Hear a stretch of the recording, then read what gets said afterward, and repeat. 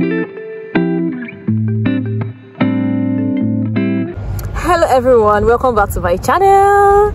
It's your girl Peace Karma, or Karma's Diary, as you all know. So on this video today, I'm gonna be telling you all the culture shocks and things you need to be aware of before you come to Canada.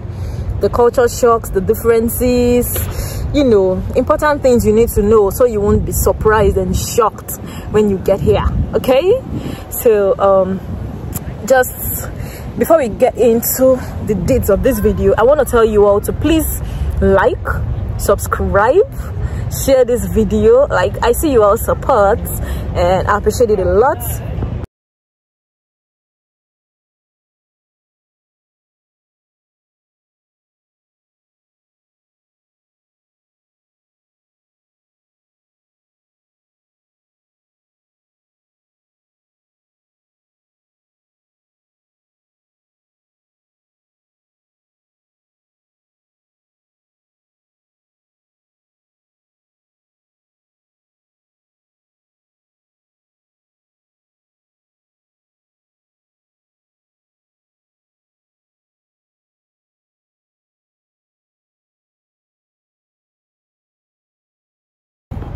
So this presently, like right now, as I'm sitting here now, I'm in a very, very beautiful garden. A very beautiful garden. I don't know if you all can see it, but the garden is so beautiful. So I always see this garden whenever I'm on my way to school. Like, it's a very beautiful garden, and I keep wondering, is it free for the public? Can anyone go in there and relax and have a good time? And I told myself, girl, you need to find out. So guess what? Like, I'm off school today and I decided to, like, you know, walk around, get to know the environment. Like, you all know, I'm like getting to know my environment, my new environment, getting to know my way around and all of that.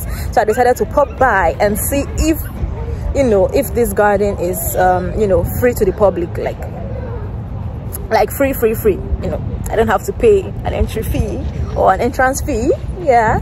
So because back home, when you see a beautiful garden like this, like a park, sometimes you need to pay. So I just needed to be sure that it's free, because this girl doesn't like to spend money just anyhow. Anyway, so I made my findings and I realized it's free. So I decided to bring my friend here for us to have you know, to take in the good and beautiful atmosphere, you know, to enjoy the beautiful air, sightsee, you know, take beautiful pictures for the gram. And so yeah, here I am now, and I decided to make this video here because I mean, this environment is just so cool. It's cozy and whatever you can think of. So yeah, on today's video, let's get into the details of this video. So some of the things you need to know before you come to Canada, so that you will not say, I was not informed, I was not told. Now you are being told. Now you're informed. Now, first things first, the first thing you need to know is about the weather. The weather, Okaranko. If you are Igbo, you should understand what Okaranko means. Anyways, the weather is very, very, very different from what you know way back from home, if you're from Nigeria and you're from Lagos in particular. Anyways, I lived in Lagos majorly all my life, so Lagos heats. Lagos heats. Lagos heats is something else. Lagos heat is something else, because you know the houses in Lagos are jam-packed, coupled with the sun. The sun will finish your life. If you are fair before in Lagos, you become brown. Let me not say black. Let me not over exaggerate. And if you're brown before, you become black. Trust me. Anyway, so coming in here, because I'm here in summer, and summer, we know summer is meant to be the warm time, when the weather is warm, you know, they can do outdoor activities and all of that. But trust me, like I mentioned in my other video, this weather in summer is really cold. Like, okay, for you all to understand how cold it is during this summer period, it's just like when you have the Harmattan period coupled with the raining season, everything joined together. The dryness, the cold, two of them mixed together. That is the summer here, at least for this province where I live. Okay, in Halifax here, you combine Harmattan and raining season together, because it rains here as well, and sometimes it showers all through the day and everywhere is just cold. And even when it doesn't rain, sometimes the weather gets, you know, very, very chilled and you can't go out wearing sleeveless. But I mean, the Canadians, they wear sleeveless, but for we the newcomers, we wear cardigan all the time. Like, I always go out with my cardigan. See, I have my cardigan in my bag here, you see. So we always go wearing our cardigans or our sweatshirts, because the weather tends to get cold, like too cold for us. My hand right now is freezing cold. Sometimes you notice your nose is dry and you might even be bleeding. Like, I experienced some bleeding the first 2 weeks of my arrival here. Like, I was bleeding, like, and my nose was bleeding and it was very dry. My lips are always very dry and cracked. That is the same symptoms you have when you're in Nigeria during the Harmattan period.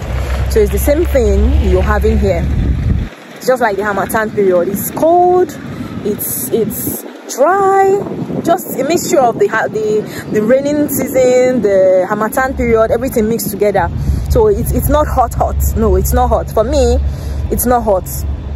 Anyways, that's one thing you need to know. So another thing you need to know about coming to Canada before you come to Canada, the most important thing you need to know is that there are no easy jobs jobs are not easy to come by. I don't know what you've heard. I don't know, anyone must have told you, oh, come to Canada before you know it. Oh, you get a job, you start getting many millions and all of that. Akoko story. I'm not trying to discourage anyone, but I'm here to tell you all the facts. And the fact is that there is every likelihood you might not get a job in your first month staying in Canada. There is every likelihood of that. First month, second month. So that is why when you're coming, you need to come along with enough provisions, enough money to see you through your first, second and third month here before you can get a job. Okay, so because it's not like what you have back home, you can always walk into any place and submit your application and all of that. Granted, you can do that here in some organizations, but in a more corporate organization, sort of, even really not corporate, like you can't really just walk in and submit your applications. You need to apply online. So many of the job postings here are usually online, and you know, when it's online, there are so many people applying. You're not the only one, and there are chances that you might not get called. There are chances that you might not get called, and even if you get called, it's going to take a while, like a while. So just have that at the back of your mind. It is not easy getting jobs here if you're a new person. So international students, just have this at the back of your mind. Getting a job is not that easy. It's not that easy. It is not that easy. I am still job hunting presently. It is not that easy to get a job. So another thing you need to know is that there are so many cultural differences here in regards to their food. So you all have noticed the food here. Like most of their foods here are canned and they are sugary. Like sugary. Yeah, most of their foods are sugary. So like me, coming from Nigeria, I'm not used to canned foods, and coming here and getting foods that are canned, the taste is quite somehow for me. Imagine cooking stew with your canned tomatoes and you are getting that sugar taste. You know what I mean? That sugar taste. So just prepare for that. That is two things you need to note. The weather condition.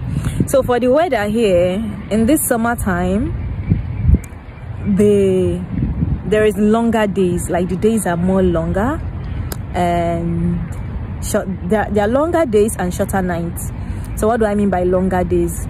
So it gets bright really early. It gets bright as early as 6 a.m. everywhere is bright, and it gets dark from 9 p.m.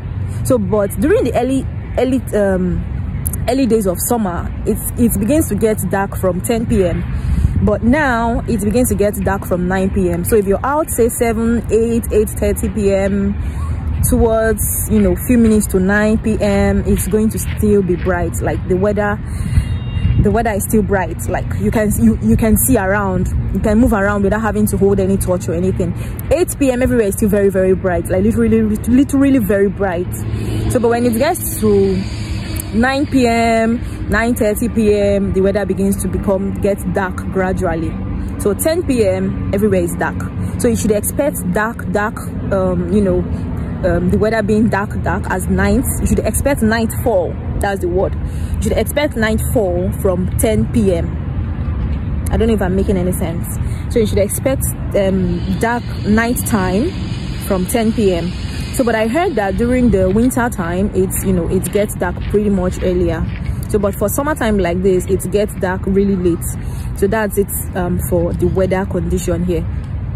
So another thing you need to note is that Canadians, if you have a problem with smoking, inhaling smoke and everything, get ready, my brother, my sister. Get ready to inhale a lot. I know this might sound silly, I know, but that's the truth. So get ready that here people smoke freely. That's one of the culture shocks. People smoke really freely here, and their law permits it. Weed is a common thing here. There's cannabis shop, like boldly written. You can walk in and get your cannabis, but that is not healthy. But it's just for you to know that smoking is a thing here. Like majority of Canadians and their inhabitants here, we all smoke. And another thing you will see that is very common here is the tattoo. Like almost 80% of Canadians here are tattooed up. Like you must see someone with tattoos, old, young, name them. Like tattooing it's a normal and common thing here. Tattooing, smoking, they are very common here. Very common. Like it's like almost 80% of the people here smoke. They have tattoos. It's like a normal thing here. So, and just know that if you're not good with the smokes and all, you need to go along with your nose masks.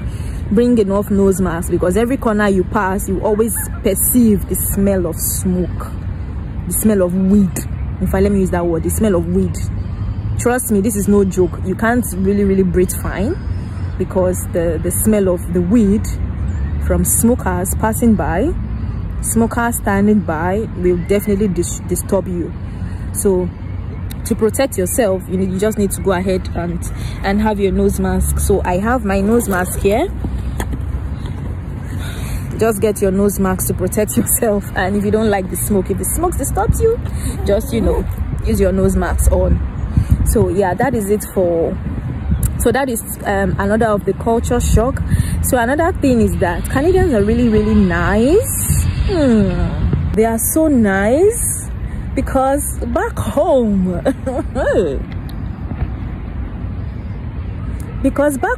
people are not so nice, but Canadians are nice.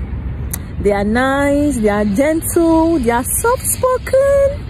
They have this gentle baby voice, be them man, be them woman, old, young. They have this gentle soft-spokenness, unlike our Nigerian.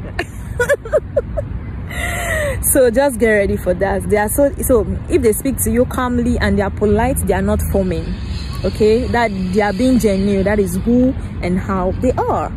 They are nice, they are polite, they are gentle, they are soft-spoken. I'm practicing to be soft-spoken now, because mixing with them, I want to learn to be soft-spoken. Like they are soft-spoken, they really are, and that is something I find really appealing. Yeah, so I'm actually learning from them on that aspect, being more gentle, being soft-spoken, being very nice. So yeah, that's something I'm taking from them. So another thing you might want to know is that the drivers don't use their horns. Pee, pee, pee. There is nothing like that. Since I came here, I've never heard one pee from any motor. Honestly, they don't use those sounds, because everyone just obeys the traffic law. Everyone moves on their lane. No one moves on the wrong lane. and there is no reason why you should be honking and honking and honking, because that honk is noise. Honestly, it is noise. So here there's nothing like pee pee, nothing like that, believe me. No joke, there's no honking here. All the vehicles move. No driving on the wrong lane. Like 2 vehicles can be coming and they're on separate lanes. They don't need to honk to like, excuse me, move away. Nothing like that. So everything here is well coordinated. Even if you're coming going through a sharp corner or a sharp bend, driving from a sharp bend, there is no need to honk because everyone is driving on their own different lanes. So it's very regulated here. Everyone obeys the traffic laws, everyone obeys the road signs, and it's very, very, you know, peaceful. No noise. It's just very, very good. So all this is a shock to me because coming from Nigeria, everywhere you'll be hearing the honks of cars. Is it honk or horn? Please correct me. Let me not go and tabon. I'm not going to blow bad grammar. Anyways, coming from Nigeria, I know that everywhere vehicles will really pressing beep beep beep everywhere here and there, but there's nothing like that here. Like I've not even heard one car honk since I came, and that's the honest truth. Everything is well coordinated here, so that's what you need to know. And another thing on the aspect of respect, if you know you are so huge, like you are really, really big on somebody calling you auntie, uncle, brother, sister, mommy, daddy, I think it is better you stay back home in Nigeria. Honestly, I think it is better you just stay back home in Nigeria. Do you know why I said that? Because here, hello, nobody gives 1 cent about uncle, auntie, brother, sister, mommy, daddy. Everyone calls you by your name. So there is nothing like, oh, hi Uncle Frank, hi Uncle this, hi Auntie this. There is nothing like that. They are going to call you by your name, the name your mama and your papa give you. So that's what I noticed here. Even kids call older ones by their names. I know it's going to be a bit strange to us coming all the way from Nigeria, where respect is the order of the day, even if it is a hypocritical respect sometimes. But here, everyone calls each other by name. So don't be surprised when a child calls you, being a 30-year-old, by your name. It is the norm here. Everyone calls each other by name. Sometimes when you even call them ma, they look at you somehow like, why are you calling me ma? Or why are you calling me aunt, uncle? Like, I'm not your uncle, I'm not your aunt. Just call me by my name. So that's another thing here. No one cares about your title or whatever from wherever you're coming from. Just they only want to refer you with your name or refer you by your name. So another thing you need to note is about the road. The roads are neat. Canada road is neat, neat gun. Very, very neat. You can't see a drop of paper on the floor. Drop paper on the floor, say what's happen. Say you know see trash can where you go drop your paper, you go drop your trash. Now you litter the ground, I'll be waiting. Everywhere is neat. So for those of us coming coming from Nigeria, where everywhere is majorly, you know, not regulated, cleanliness is not regulated. So I hope you don't find it challenging to keep your road clean, like when you come here. Like the roads are clean, so you need to maintain that. You don't drop anything on the floor, you don't litter the ground. Your waste, whatever waste you have, you put it in your bag. When you see a trash can, drop it in the trash. So Canada road is really neat. There are no dirt on the road. It's very serene, peaceful, neat. So another thing I want to tell you is about the road signs. So is it not the road sign, road usage? Yes, using the road. So now you all permit me, I'm making comparisons now, because I'm making comparisons so that you all will know the difference, okay, from way back home and here. Now for the road, priority are given to road users, that is pedestrians. Priority are given to pedestrians using the road, not like in our country. priority is given to the drivers. They say the drivers are kings of the road. It is not like that here. Pedestrians are king of the road. To be honest, pedestrians, you're walking on the road, is literally like you own the road. Respect is given more to people who walk on the road. So, for example, now you're walking on the road and a vehicle is coming. You're trying to cross the road. A vehicle is coming. The vehicle is gonna hold on. It's gonna pause and let you pass. So honestly speaking, the driver will stop. Like all the vehicles, irrespective of how many speed they are running by, they are coming with before. Once they see anyone crossing the road, they all pause and wait for you to pass. Believe me, even if you are crawling to cross, even if you are crawling to cross the road, they will wait until you crawl finish. They are very patient. Unlike Nigeria, they will just jam you, pass and go. Who send you? They will ask you, you not sitting a road today. Why you go to walk like snail? Here, there's nothing like that. They will respect you and wait for you to cross the road. So that's another thing I noticed. And another thing I noticed is that so another thing you might want to note is the bus sitting. So in the bus there is a reserved position for the elderly, for people on wheelchairs. Actually, there's a different bus for, you know, what's the word for them, the physically challenged. There's a different bus for them, that is those that use the wheelchair and all of that. There's a different bus for them. But if they still enter the normal bus, there is a separate space where they have to stay with their, you know, their wheelchair, their crutches and stuffs. And there is also a separate space for the older ones and those with babies, you know, nursing mothers that have their strollers with them. So in that particular seat or that section, you don't sit there. And if peradventure you're seated there, and this set of people comes onto the bus or walks into the bus and they want to sit, you have to stand up for them. Yes, that is the style and system here. If you're sitting on any of those seats reserved for those set of people, or that space reserved for those set of people, I'm going to put a video up here so you all can see the space I'm talking about. So if you're sitting on that space, you need to stand up when those people who owns there or who are meant to be there come in. So for me, I'd rather not even sit there at all, because, you know, you wouldn't want to be standing up when they come in to sit. So that's another thing. Priority are given to those ones as well. So another thing I would also be mentioning is the trash system here. So back home, all the trash goes into the trash can, right? Like one trash can.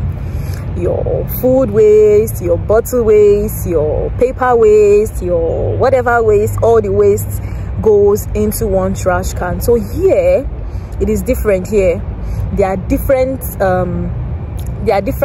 trash cans and colors for different kinds of wastes. So for food waste, that is organic waste, there's a different trash can for them.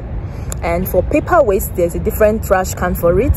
And for bottle and can waste, there's a different trash cans for them, because obviously those bottles and you know, mineral or soft drink cans, soda cans, they are going to be recycled. So they're like 3 different trash cans for 3 different wastes. That's the word, for 3 different wastes. So if you're new here, you should want to note that you don't just dump all your refuse, all your trash into one trash, because that's actually going to be a problem when the waste collectors come to collect the wastes. So that's something to note. So another thing I'm going to be telling you all before coming, thing you need to note before coming, you want to bring your health insurance. It is very, very important. So health insurance is a very big thing here. I know that back home, the people don't really do insurance of a thing. I wasn't so particular about insurance even while I was back home in Nigeria. So but coming here, you need to have insurance for different things.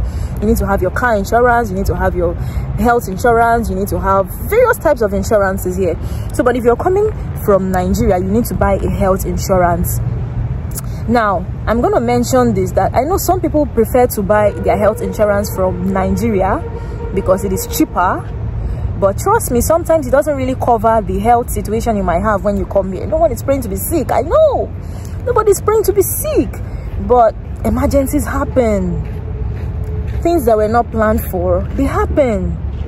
Nobody wants that. But does your body understand it? I mean, even the Bible says time and unexpected events before or happen. So you just need to prepare. So for those that buy health insurance from Nigeria, I really don't know how much coverage that can cover them when they come here. But honestly, I would advise you buy your health insurance here. If you're coming in as a student, buy your health insurance from your school. You know, let your school be the ones to sell health insurance to you, because they know the inside and out of the country of Canada here where you're coming to. And you know, I mean, you're buying your health insurance in Naira and it's gonna be cheap, and here you're coming where they spend in dollars and things are a bit expensive. So my point is, try and, you know, see if you can buy your health insurance from here, because it will help you a lot. Because if you come here without a reasonable amount of health insurance, you would have to pay out of pocket, and paying out of pocket will be really expensive. Trust me, it will be so expensive for you to handle.